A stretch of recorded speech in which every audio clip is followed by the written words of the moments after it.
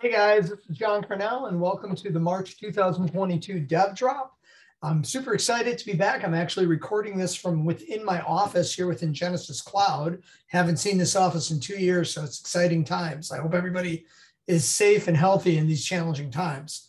So today's DevDrop is going to kind of be interesting. We're not going to be walking through a lot of code, but we're going to talk about how to set up and configure a data action that can invoke an AWS Lambda running within your own AWS account.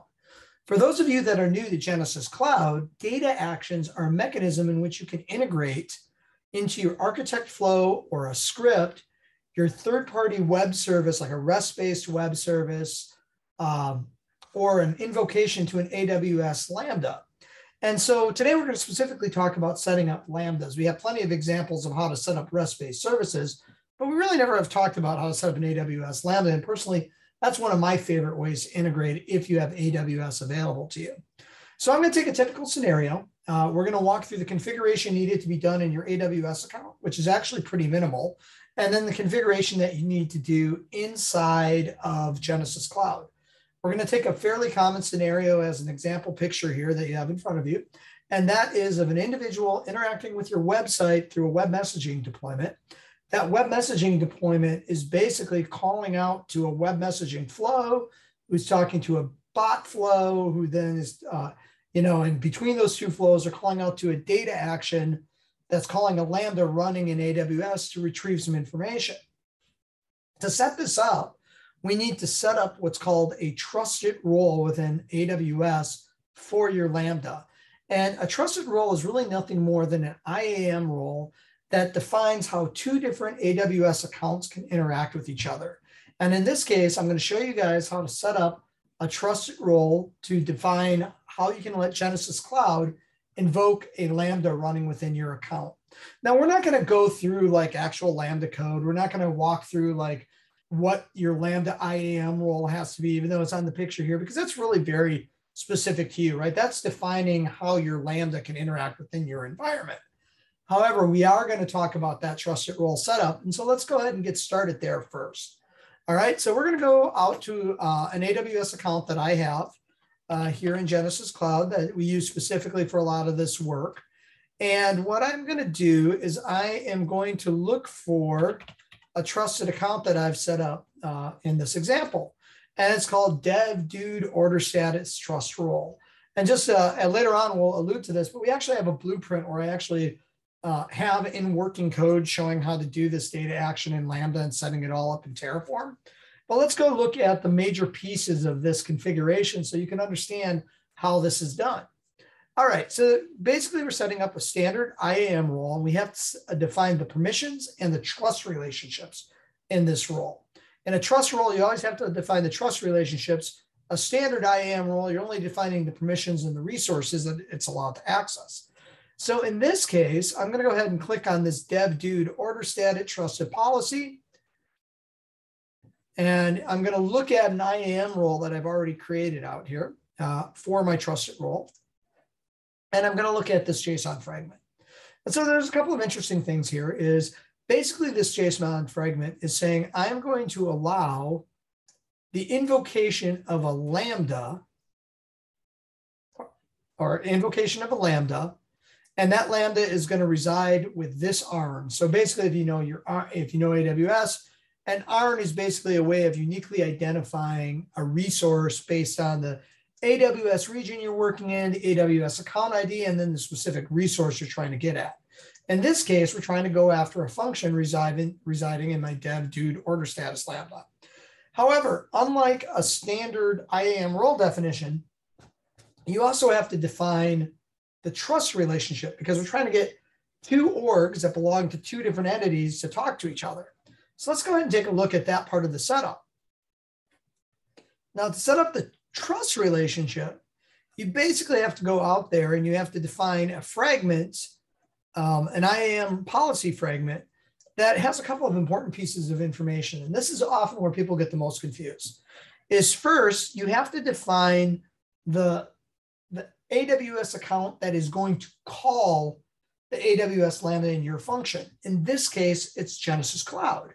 And so when you set up this policy fragment, you have to have a principal ARN that basically has the Genesys Cloud AWS account ID in the root to do the invocation.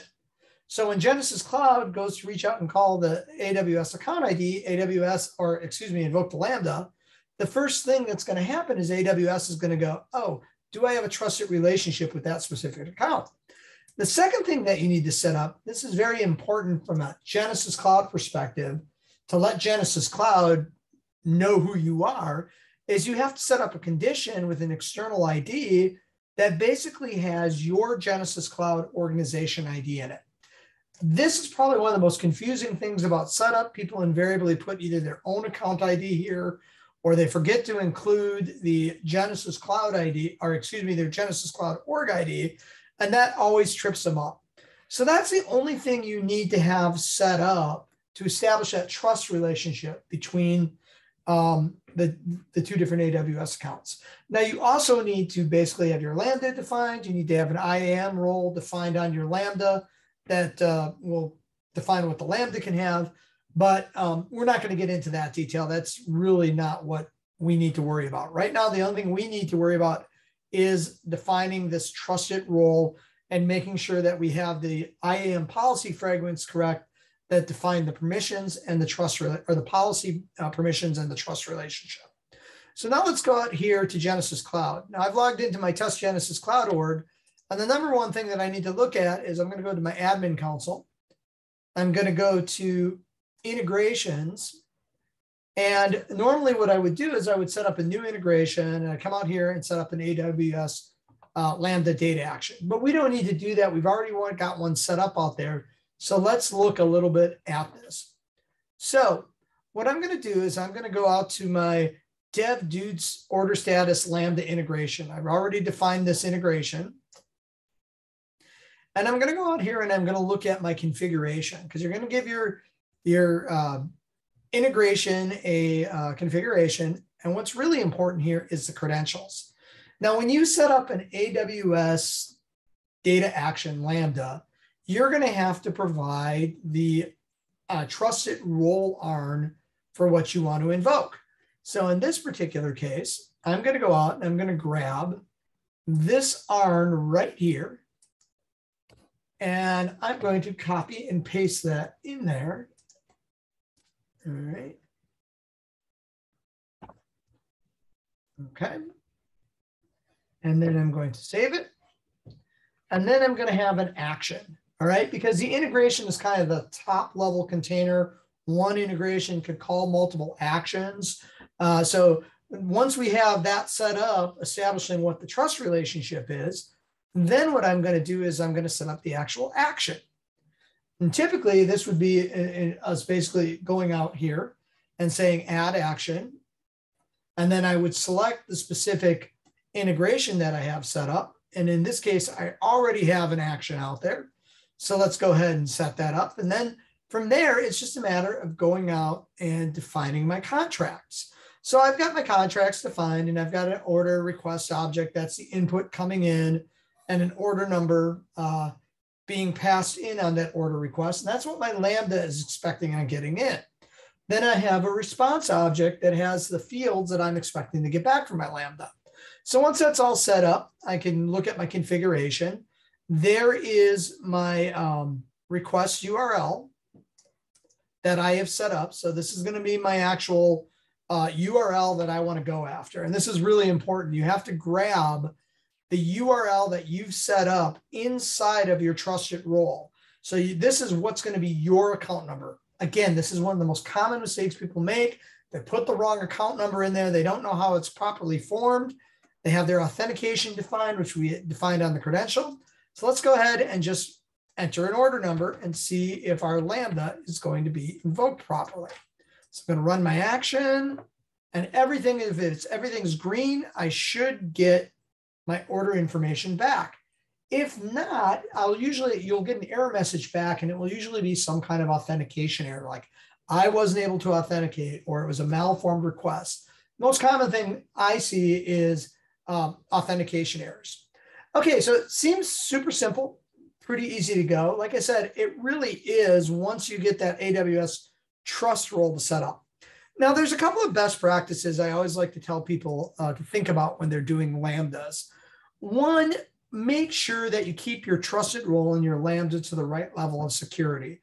If you talk to anybody in InfoSec or CyberSec, it always comes down to access should be least level of privilege. It's very, very tempting early on when you're trying to figure this stuff out to just give all permissions to all things, right? Really tighten down not only the trusted role, but also what your Lambda can do. Because by punching a hole into your AWS account via this trusted role and then your Lambda, if you just improperly set up your permissions and say, I'm going to give you access to everything, you're basically opening the front door. So make sure that you really get the right level of security access and permissions. I always like to go out and list out each individual resource and the specific permissions that they need to ask. The second thing is you'll notice when we look at the AWS integrations, I have a very, very flat data structure here. A lot of times, both for my input and my output objects. You know, a lot of people use the third-party REST call, and that's great because sometimes you have REST services that are already out there. But where people have to deal with that, a lot of heartache is oftentimes translating more complex nested REST interfaces into values that then can be consumed by the script. And they got to get into velocity macros and all that stuff. Use the opportunity for a Lambda if you have a complex invocation of a service to flatten the interface. Make the interface in and out of the Lambda very, very simple. It really is a nice thing. I tell people make your interfaces flat because it will make testing and debugging easier. The whole point of the Lambda is to make coding easier. Also, if you're looking at invoking a REST service that's pretty complex, I always encourage people to maybe consider if you have an AWS Lambda, wrap it in a Lambda. Lambdas are very easy to go and expose as an interface, as you just saw here, but then it's much easier to write retry logic and resiliency logic and cache data inside of a Lambda call rather than trying to deal with all that stuff inside of an architect flow. All right, so always take a look at that. Use that Lambda to simplify integrations. If you find yourself pushing a lot of complexity into your flows and you have an AWS account where you could also do that, I would tell people make your life a little bit easier. Easier code means more stability and easier debugging. All right, I want to end this DevDrop with just a couple of resources that we have out here that might be interesting around data actions and Lambdas. First of all, you can always go out to help.mypurcloud and just look up data action integrations or data action Lambdas. And you can see our documentation on data actions and how to set up a Lambda. It's pretty good. Like I said, even when I was learning, I had a few spots where I got tripped up because I had IDs reversed and stuff like that. The second thing is I would really, if you guys are Terraform users or looking at CX's code, I would look at our github.com Genesys Cloud DevOps environment, because if you're looking at setting up a CX's code Terraform pipeline with this, we already have a couple of remote modules sitting out in this GitHub org that you can use. We have basically a remote module that will let you go out and set up the integration. And in the integration, we go up and we set up not only the integration and the credentials. And if you were trying to set this up in Terraform using our CX's code provider, you'd have to kind of figure all this stuff out on your own by either reverse engineering it, looking at parts of the documentation. Remote modules in Terraform and CX's code basically let you act like you're calling a function. And so we have some good examples out here in our github.com/Genesys Cloud DevOps repo. We also have a data action Lambda module, remote module that you can use. Believe it or not, my team has used both of these modules like 3 or 4 times now as we build out example blueprints. So if anything, if you choose not to and you want to manage all this stuff within Terraform locally, you can at least pull these down as examples. But if you want to use them as remote modules, are out there. The other thing I would do is I would encourage you guys to go out. We have a draft of a blueprint that we're working on. It's basically going through content review right now. So maybe all the spelling and grammar isn't correct. But we have an example of pretty much that web messaging chat bot that calls out to AWS. And if you go out here, you can actually see a working example where we have a Lambda that we're building and deploying to AWS, and we have Terraform and CX's code that not only set up all of the AWS Lambda information and the trusted role, but then also do all the Genesys Cloud work. So, all right, everybody, that's the end of this DevDrop. Thanks, everybody, for joining me. I'm super excited to be back here. Please post questions on the forums if you have them, and please give this a try. Thanks, and everybody have a great afternoon.